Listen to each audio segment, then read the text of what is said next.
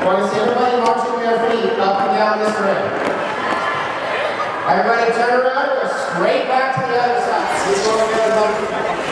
Most of these kids have never been to a hockey game, never seen hockey played, maybe not even street hockey, never even put on a pair of ice skates in their lives. So we wanted a strictly beginner's course so they won't feel intimidated, so they can feel comfortable learning the sport and doing it with their friends and their family and their teachers, and they can have the intimate one-on-one time and introduction to our players.